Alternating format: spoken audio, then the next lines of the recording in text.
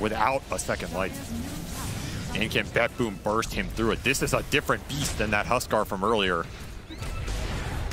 TPing back now. Aegis about to expire, but he got make the jump. The rupture goes off, and immediately the Hex onto Pure. He can't get it off. He didn't activate his BKB. Avery, the Golden Doom. For what? He didn't use his gold, Avery. And he doesn't even have buyback. None of them have buybacks. No. All it took was a single Hex from Ace, who has time and time again delivered for gaming, and he shuts all that net worth down. That is the face of a man who looked into the spider, and the spider looked back. Ace wants it all. You only have support buybacks here. GPK, it is back up to you. And look at Duraggio immediately just straight for the throat. Tries to pick off any support he can. He wants to be able to make sure this Frost Shield doesn't stop him any longer. I don't think you can stop this. They can't stop it. GPK is going to try, though. He's got to take out the Shield on it, too. Meanwhile, Quinn's going to take out the support. Immediately, the Lich is gone. GPK left. He pushed this game so late, but he can't stop it all on his own. And GG is called Gaming Gladiators.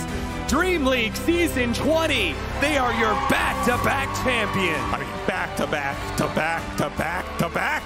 champions at this point. Nobody can stop this team. I don't understand it. I don't know if they understand it. It has been a almost full sweep of the year. There's only one major tournament left. This team has not won. I mean, the rings are just rolling in at this point, and it's been versus a plethora of opponents, a lot of different styles. Bet Boom looked like the most dominant team here. Gaming weren't even at 100% this tournament. That's what they said in interviews. They're like, we're just kind of taking a chill, see what happens. Well, I guess they saw what happens, and it's another victory. And this time around, they came in through the lower bracket as well. This time around, they were actually down in the series for the first time. Yes, 8 games in a row. Grand finals. 8 games in a row. They were down in both series of the day, and they still pulled back both. And I have to say that most impressive thing about this team, when I look at the play, is that a lot of people talk about the individual players, but it's always somebody different stepping up, and I think that's what makes a championship team, right?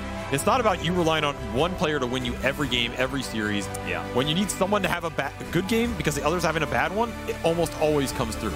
In that game 1, it's Duraggio clutching it up on the Bloodseeker. Yep. In like the games 2 and 3, it's Quinn trying to hold it together while the rest of them get their shit going. And in this game 5, it's Ace on this Broodmother with a super clutch Hex. If you don't land that Hex, that might be a doomed Medusa, and all of a sudden that game starts to turn.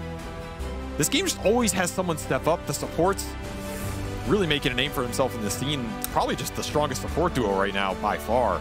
Oh, absolutely. The number of times where Tofu has managed to get them off to a blazing start in the laning phase and keep that going with the momentum of his roaming. The times that Celery, I mean, Enchantress. Like, you just cannot give this hero to this team because of this guy. And he played on dying 7 times in a row. So. I mean, you got to give him some for that. Absolutely. Gaming Gladiators, an incredible performance after so many incredible grand finals performances. An absolutely amazing year and another fantastic tournament by your champions, Gaming Gladiators. I don't know how they do it, but they do it again for the 4th Grand Finals in a row. Gaming Gladiators, they take it. This series went all the way to the 5th game, and you know what? After the draft, we were very convinced they were going to take it. But then Bet Boom made a case for themselves, you know, and then it still ends with... Well, I don't know if we should talk about that fight. Let's focus on the rest of the game first, because that fight was a little bit of a yikes.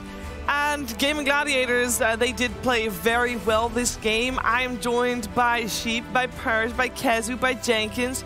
And Kazu, Gaming Gladiators winning here again. Yeah. I mean, that's... isn't that unheard of? Yeah, I don't know how the hell these nerds do it, but I guess they just always come back. They adapt so well with how they play in this game. I have so many questions. Like, if I were them, I would have shat my pants like 28 times in this game, because I feel like I'm about to lose this game. But they just keep their cool, they just play. Apparently they know everything and every timing of what to do. Even Bet Boom, I feel like they played so well, like being able to hold on to this game, make it competitive, or even they could have won this game. Like, I don't know. I'm a little bit speechless. These two teams are pretty sick. That's just some of the best Dota I've seen in a long time from both these teams. I feel like Bet Boom is supposed to lose this game like 10 minutes in the past. Yeah. That crazy fight top where they ended up catching Quinn and killing him when he only had cheese. So they kept finding opportunities for themselves. But yeah, Gaming Gladiators clinches another one. and really just cements themselves as like they're the team of the year, without a doubt. I just can't get over how they keep doing it. Yeah, I don't know. How do they, like, oh my god, everyone just thought gaming looked washed, you know, they're washed. They even not said looking it good. like we're not trying, you know. Oh, there's clearly You know what, everything's dude? they're losing games, and then here they go again. Another Fuck the one. haters, dude. Actually, fuck the haters. Like, everybody's just like, oh, kick Duraccio. Duraccion's so bad he dies on Morphling. You know what? If you take any cog out of a perfect machine, He's right. that machine's going to break down. They need the chaos of this man to thrive. Every single little piece for this team comes together to make one of the most dominant teams in Dota 2 history. And at the end of this year, we might say they are the greatest Dota team in history in terms of dominance over a year. They're running towards being the only team to have ever win basically everything in an entire year. Purge. Has that ever happened? I don't think it has ever happened. Probably not. But I'm thinking of them as like right now as like one of those teams that has like a crazy good year. You know, Team Secret had really good years. OG had really good years. VP had really good years. This is amazing. Like this stretch, I feel like some other team could win TI in October, and I'd be like, "Yo, you won TI, but like you didn't win 4 You win everything giant else in a row." In a row. Yeah. It's crazy. It is madness, and they do keep doing it somehow every single time. And just like previous Dream League, they take home $300,000, by the way. I know Bedboom still gets 175K, which is nice. But $300,000, which, to be honest, I mean, if they can win Riyadh Masters, they'll be $5 million. What about that? Congrats to Gaming Gladiators for qualifying to the Riyadh Masters. Oh, yeah. Congrats, dude, they're rolling in it this year. Good lord, what a year for them. Yeah, they're making bank. They're rolling in money. They're rolling in DPC points. They're rolling in probably a lot more of other things as well after this year. Good lord. You know what they're not rolling of? 3 days. I feel like that's true. Because they play every tournament to the very last day. You know, everybody that they eliminated beforehand or that fell down in the group stage or something like that, you know, they get the days off, the weekend off before they fly to Bangladesh. They get tomorrow off. They get tomorrow off. No, it's travel day. They have to travel. Here's the thing. Yeah, it's a relaxing travel day. Quinn's just catching up. He's catching up for all the time he spent getting knocked out in group stages of every single tournament for forever in NA. Yeah, that's true.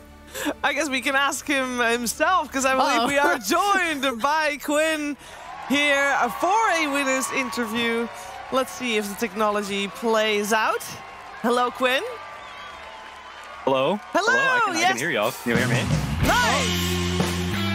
Hello. You got your own song! Fire. Quinn, you have to sing.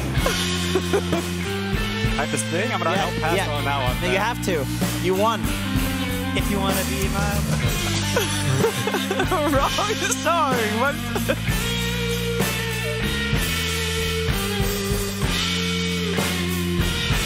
I'm going to let it play out.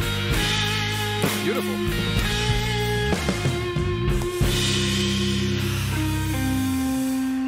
Quinn. I thought you guys were trying very hard. No, we were trying so hard, man. Dude, that series was so difficult. I think that was the best feeling series that that might have even felt better than winning both majors, because it was so hard. Damn. What made this one extra hard? I think it's because of the circumstances. Like, this was not a clean season by any means for us. Like, we lost a lot of games. We lost to Betboom like 3 series in a row or something. They annihilated us like a lot of times. And to like scrape it together, like we came back losing game 1 in 2 series back to back, and then we came back 2-1 in a best of 5. Like, I think just like sticking it out and like having the grit to like win even whenever we're not at our peak or things are off, we're not sure about the meta, like scraping out the win feels amazing. I can only imagine when the full distance, both the lower bracket finals and the grand finals as well. How are you doing on energy? Are you good? Yeah, I'm pretty chill. I had 1 burger and like 5 fries today, so I'm probably malnourished. But I feel good regardless. Yeah, that's good. I mean, adrenaline will at some point wear off, and maybe you'll have a crash down. But for now, I definitely ride that one. How do you feel like the tournament format has helped you like find the form that you found today? Because you're saying like you played Betboom 3 times before today, right? Am I right in saying that? 4 Yeah, 3 times, something like that? I think 3 times. Yeah. It was group stage 1, group stage 2, and then the tiebreaker. tiebreaker, and Yeah. they clapped us every time. Yeah, I mean, I think more games definitely helps us. I also think being on LAN helps us, and we're just not right now, so we have that as a disadvantage for us. That I think being on LAN aids us greatly. But yeah, I mean, the more games we play, I think gives us a chance to figure things out. I think we started to get a better grasp on the meta towards this series. I mean, to be honest, BetBoom was just a sick laning team, and they were abusing that the entire tournament. Like, almost no one can keep up with them in terms of lanes. So we just had to, I don't know, we watched some replays, between games, figuring out, why we're getting slapped in lanes so hard. There were a couple of games I got outplayed. They're just a very, very strong laning team, so we just had to get it together. Hey, Quinn, I don't have any questions for you because you've just been in every winner's interview, so don't have any freaking questions What's left. up, Big J? Not that much. That's all I got. Okay, where's the clock? You gonna ask me about the phone this time? No, I got an actual question. Okay. Game, because I'm an analyst now. The fifth game, you guys had no stuns.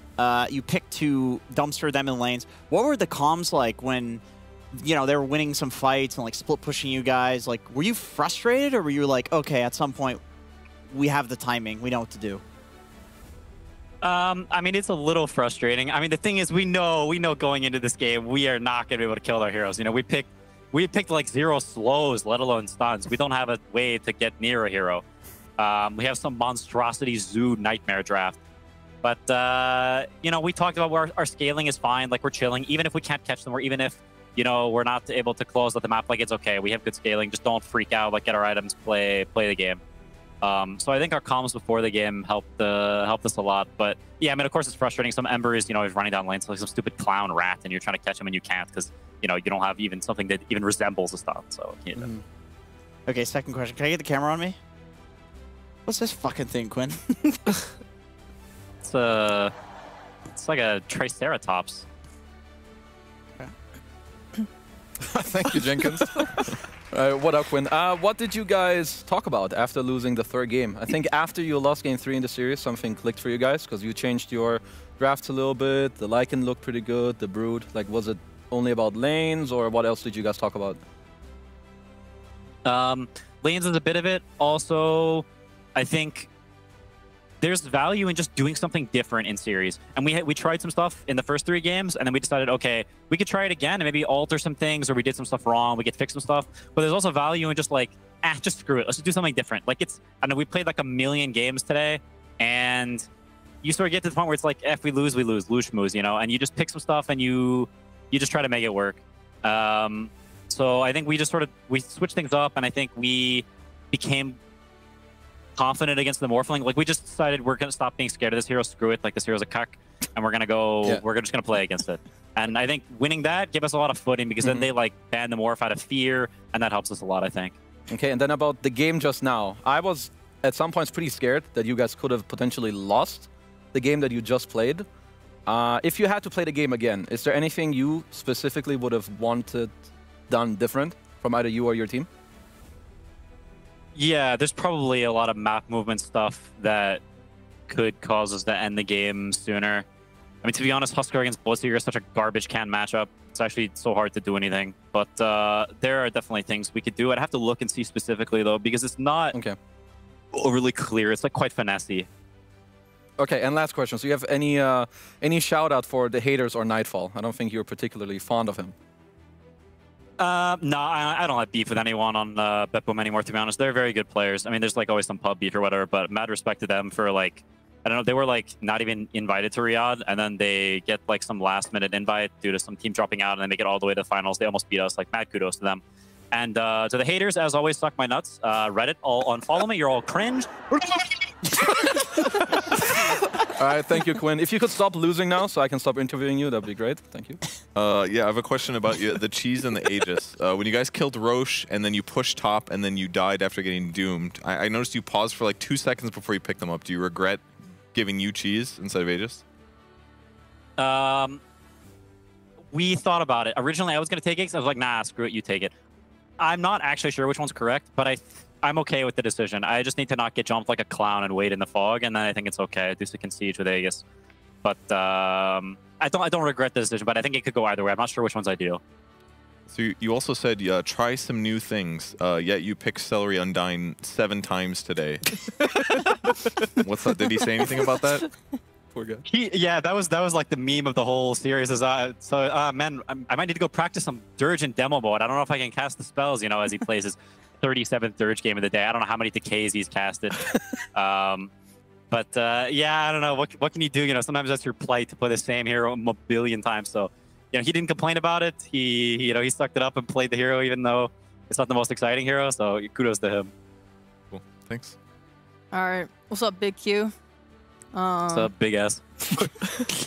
I have a really important question for you. If you were fighting 100 ducks, if they were coming for you and you had to fight them, would you rather use your bare hands, a sword, or a gun? I imagine. Depends on the gun, but probably a sword. All right. Explain. Gun is bullets. You're out of bullets, and then I'm dead. Sword, I'm dead anyway too. But maybe I can just do some. Maybe I'm Juggernaut, and I just perpetually spin, and then the rats are like idiots when they run to the blade. You just rats. They're ducks. Wait, what did you say? Ducks. They're ducks. They have flight. Ducks. Yeah, kamikaze ducks. Why did I Kamikaze hear ducks. rats? Because we've had the rat conversation like 8 times at this Why point. is your mind on Oh, rats? yeah, that's okay. Yeah, still probably a sword. I don't know how a duck's gonna hurt me. They're just ducks. Okay, how about geese? Geese. Maybe still a sword. Okay. And another question: what is the base price that you would smell Jenkins' feet for? Post shower or pre-shower? Wait, can I say something? I don't wash my feet in the shower. I let gravity do its job. Just so you know. Okay, so that might be an indefinable number. I think we may have to just leave that up to the speculations. We're free. He said that sensually. Yeah. It sounded like he was gonna hit you up later in DMs, Shank. That's all from me. Congrats. All right, Quinn. Every time Thanks. when you guys win, we praise you guys because it's like, okay, you know what? They won, and every time it's a different person that stands out from your team. That's how you can recognize world-class teams such as yourself and the rest of your squad. But, in your opinion, MVP of the tournament, please. I'd say maybe Anton. I think he owned this last game really hard. And I think he also got his hero first phase like 12,000 games in a row. I think we're picking his hero in situations that are like kind of obnoxious for him. If people played 12,000 series against Betboom, they just like, I don't know, they just scrolled on the hero page and like, what's a strong laner? And then just pick that. And he has to play against that every game. So I'd probably say Anton. Anton being Daracho, of course, for the people at home. Yeah. Yeah. Well deserved as well. I will say, as we mention every single player at least once or twice during every series you play, so we give credit where it's due as well. Quinn, I'm gonna once again congratulate you. You're gonna do anything to celebrate? I mean, I know you probably have a flight to catch tomorrow. Yeah, I think I'll probably sleep to celebrate. And, you got to watch the VODs sometimes and fiend a little bit. I'll listen to Avery cast, hear him hype me up. That'll you don't have to pad the ego when you can, Mm-hmm. This is the perfect time. And I would imagine that while traveling, that's like great pastime. Time flies when you're having fun. Exactly. Yeah. All right. Well, I wish you good luck in Bali. Congratulations. Please also communicate our congratulations to the rest of your team as well, if they're still around. And see you in Bali, see you in Riyadh after that. And congratulations once again. Thank you. Appreciate it. Thank you. I mean, Game of Gladiators, I don't know how they did it again. They did it again, though. They did it again. God damn. Four grand finals in a row. I do think that maybe now, at this point, Purge, they have played so many best of fives that they're starting to be the best at playing best of fives, because there's not that many best of fives in Dota at the moment. I guess so, and they're in all of them. Yeah. And they keep winning. So yeah, the best team at best of fives. Best team in the world. Definitely the best. And they always go to 5 games, too. Not always. Always go to 5 games, Shiver. Not always. Yes, Always, they do. Every time. Yes, they do. Jenkins, were my questions adequate? They were amazing. They were Yeah. perfect. I actually was I was very much so thinking about the rats question that you asked. It was. Did you guys match on purpose today? Is that why you're in love? I love you, Jenkins. I love you too. Great, now that we've had that wholesome moment, we can take a look at another wholesome moment, because with Dreamleague Season 20, we have all the rankings done. We know exactly where everybody went. We can first look at the brackets, because those have been fully played out. And just in case anybody was curious, of our top 4, we got ourselves Game Gladiators champions, yes, but I think we should, again, highlight BetBoom's journey, because, I mean, as Quinn said, it's incredible. They're like, hey, there's a slot in Dreamleague Season 20 opened up. You can play. I'll start tomorrow.